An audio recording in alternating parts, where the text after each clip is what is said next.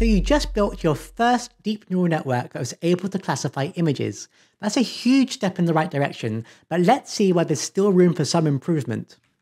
Well, first off, you may not be always dealing with a 28 by 28 pixel grayscale square image. Here you can see a real photo taken of a person also wearing a t-shirt. This is probably more representative of a real-world situation than the image on the left, in which you want to recognize the presence of a t-shirt on a real person. Next up, you can clearly see the lady in this image is not in the center of the image. Of course, you've seen in earlier chapters how you could use existing models to find the human and crop them out, but what if it wasn't a human you were looking for and a model did not already exist to find that thing? Maybe it's a car, a handbag, or a plate of food, and they're not in the center in the shot. Now, from your understanding of how a multi-layer perceptron samples all the pixels in the input image and adjusts its weights accordingly when training, you can probably appreciate it will associate certain features with specific locations in the image. This is fine when all the images you are classifying are resized, cropped, and centered, but this is not typically how data will be presented. Take an example from the MNIST dataset on the left. It's quite clear to you and I that the image on the right is exactly the same 3, just a bit smaller and in the top right of the image instead of the center. However, to your multi-layer perceptron, this is something it's never seen before, and it will most likely classify this incorrectly if you have to try and run this through the network. Again, here the image is rotated, ever so slightly, and to us it's clear this is a number 3 at an angle. However, your current code from the previous section, in some cases at least, would still misclassify this too, as there's no training data like this in the dataset that it saw. So how can you create a machine learning model that can work with larger images efficiently, whereby the object might not always be in exactly the same location, or even slightly rotated or scaled? Well, thankfully, new research has come out that is very well suited for this task, known as convolutional neural networks. These use some special new layers that you've not seen before, but are then fed into what is essentially a multi-layer perceptron at the very end to perform the final classification. So it actually builds upon the knowledge you already know. For now, however, let's just treat the CNN as this magic grey box until we dive deeper to break it apart. At its essence, a CNN is essentially learning patterns of patterns. The first layers in these machine learning networks look for simple features in the image presented, maybe things like lines at certain orientations, which deeper layers can then use to find shapes, and those shapes can then be used to find objects. Essentially, the deeper you go into the network, the more complex of representations it can find. Here you can see an attempt from Google AI Research for visualizing the different layers of a very complex and deep CNN on this slide. But you can see how each layer recognizes higher-level features the deeper into the network you go from left to right in this case. Now, this is all very exciting, but first, let's introduce some new concepts so you can break down this grey box that currently seems rather magical. Okay, to explain these concepts, I'll be using a 7 by 7 pixel image like the one shown here as input data to keep things simple to understand. But remember, the principles could apply to larger images, say 256 by 256, and so on. Now remember, each pixel is just a number. Let's say white is 1 and black is 0. In this case, the numbers on the slide are essentially what the computer sees. If you overlay these two images that I made to see what crossover there actually is for the white pixels, you can see there is none. As far as the computer is concerned, these are entirely different images. CNNs, however, try to match pieces of the image instead of the whole image itself. Here you can see some common features in the digits drawn. In these highlighted 2 by 2 orange squares, you can actually see the content is exactly the same. And what about these green squares? They also match. And finally, how about these pink squares? Maybe if an image has 3 features in a similar relative positioning that are not too far away from each other, maybe you could call that a 7. So now the question is, how do you find these features that matter? Let's talk about filters. So convolutional neural networks will use filters, or some ML folk prefer the word kernels, to extract the most important features from the image training data. You can think of these as tiny images, maybe 3 by 3 pixels in size, like the ones shown here. However, these are not actually images, as they can also have values like -1, for example, as shown. Filter 1 here is interested in parts of chunky diagonal lines, and filter 2 is interested in parts of lines that are horizontal. you can see how they essentially overlap with the different parts of the image that match the ones in the filter. And just like the weights in the neural networks that you already learnt about, the values of the numbers in these filters are just random to start, but will be adapted over time through training to change their values to find filters that can find the best features that describe the objects in the image. Also, as an aside, if any of you are familiar with traditional image processing, you may have heard of a filter called the Sobel edge filter detection. And this is basically the same sort of filtering going on here, except in this case, the computer learns the values to use rather than a human defining the pattern in advance. Now that you've got some filters, you can take each one and overlay it with every pixel and its surrounding pixels in the given image, one by one that matches the size of the filter. In this illustration, you're overlaying it to be centered on the highlighted green pixel as shown in the right image. Next, you multiply each of these 9 pixels in this case by the corresponding value in the filter in the same position. In this case, taking the top left pixel as an example that has the value of 0, the same position in the filter has a value of 1. So 1 times 0 is 0, which gives you your top left result value as you see on the right. You then repeat this for all the other values in the filter to get the overall result that's shown on the right-hand side. Next, you can sum up the result's numbers, which in this case would be -2, as -1 plus -1 equals -2, and all the other values are 0. Seems like this filter does not approve of this patch of the image, which makes sense as it's not over a diagonal line. So skipping ahead to a different part of the image, let's repeat the maths again. In this case, the sum of the resulting numbers would be 3, as there are 3 ones and the rest are 0. Looks like you've got a much better match than before. Now, you could do this for every pixel in the image. However, you may struggle with the ones at the very edge, as filter on the edge pixels would not have any pixel values to multiply with outside of the edge of the image. So what do you do in those cases? Well, when dealing with CNNs, there's a term called padding that allows you to specify what numbers to fill these out-of-bounds imaginary pixels with for the purpose of convolution.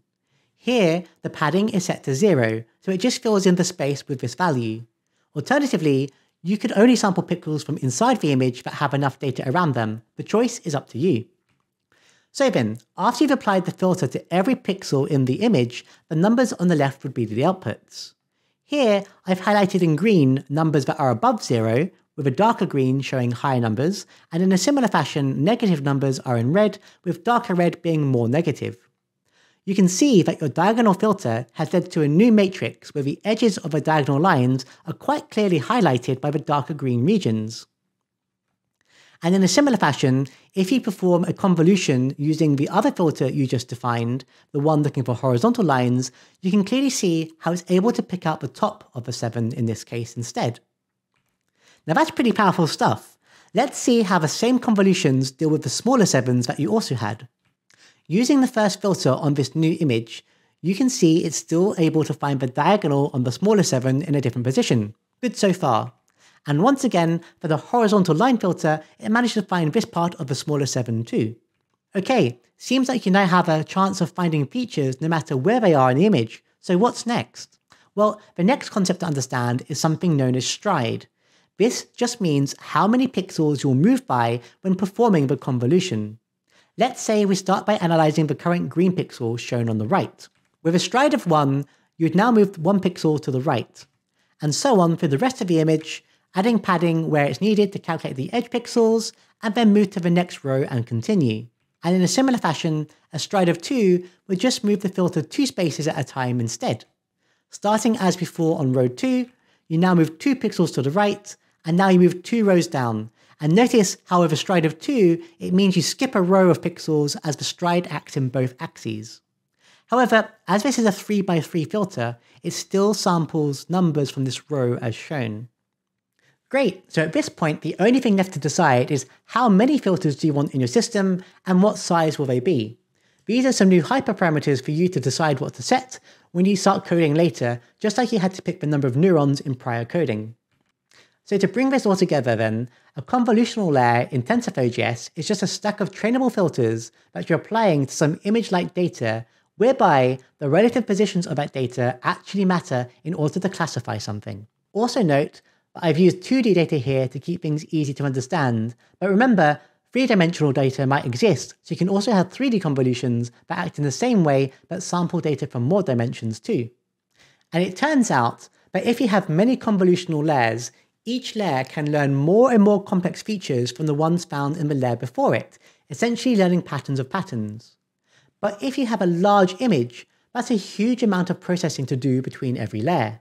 Well, there's one more layer type you can use to reduce the image size after a convolution has been performed while retaining the key features it's found, known as max pooling.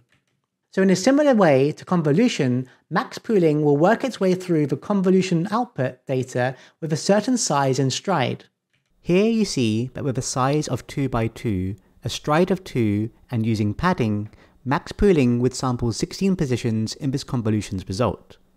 Now all the max pooling is going to do is sample the numbers and find the maximum value from those numbers and record it. So the output of a max pooling layer would be smaller than the original input while still retaining the important information that matters. You can see here how for a given sampling of numbers, it lets the highest number only pass through in the final result on the right. Now, if I remove all the colored squares so it's easier to see the original data, you can see that the max pool kept all the important information that the filter found, like the horizontal line data towards the top of the image. And on that note, even though it's smaller, the important features of that filter came through no matter where they were in the image, and you can now work with a layer that's much smaller in size, greatly reducing the complexity of the model versus if you didn't do this, while still having a chance of finding the object even if its position has shifted from where you saw it in the original training data. And of course, if you have many filters, the max pooling would apply itself to the output of each convolutional filter's result, so you would have a stack of max pooling results too, as shown, with each one suitable at recognizing a different interesting feature. And these steps of convolution and max pooling can be chained together to be repeated several times, creating a deeper network capable of learning more complex features. So to bring all of your knowledge together then, let's build a full diagram of a convolutional neural network with some realistic choices for the number of elements in each section. Here you've got a 28 by 28 pixel input image like you've seen before. This is then followed by a convolutional layer containing 16 convolutions that use filters that are 5 by 5 pixels in size and produce a 28 by 28 pixel shape output as padding is used. This is then fed into a max pooling layer that uses a 2 by 2 max pooling size with a stride of 2, which produces 16 feature maps that are now 14 by 14 in size instead. Essentially, it's made the convolutional results a quarter of the original size while retaining the key information from the 16 convolutions. You can then feed the results of the max pool into a second convolutional layer, this time using 32 5 by 5 filters, producing a 14 by 14 output as it's sampling the max pool outputs that are already 14 by 14 in size. This convolutional layer's results are then fed into a second max pooling layer, again with a 2 by 2 sized max pool with stride of 2, producing 32 feature maps that are now just 7 by 7 pixels in size. And then finally, these 32 feature maps from the second max pool can be flattened into one huge array of numbers, which are then fed into a regular multi-layer perceptron that you already used before. In this case, this perceptron has 128 neurons in the first layer and then 10 neurons in the output layer, representing each of the 10 digits it can classify, just like you learnt in the previous sections. And as before, the highest number on the output represents the prediction of what it thinks it saw in the input image. In this example, it shows a 7 has been classified. Now, so far, you've been learning about using CNNs with the context of image data. However, CNNs can be used for any data that is image-like in nature, meaning that the spatial position of a data is important in order to classify the contents within it. For example, a database table of customer addresses is not suitable for a CNN because if you change the order of the rows of data, they would still make sense. In contrast, if you change the rows of an image of a dog, you'd no longer have an image of a dog. The order of the pixels matters for image data.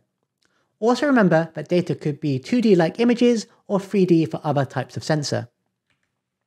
And one good example of other data that could be represented as an image is sound. It turns out you can draw recorded audio as a spectrogram like the one shown here, which is an image showing the frequencies of sound heard over time. Well, guess what? Your CNN will work just fine on these too, and now you've got the ability to classify short audio clips as well. Pretty cool. Okay, that was a lot to digest, so in the next section, we'll put all of this into action and code a CNN that can recognize images more robustly. See you there.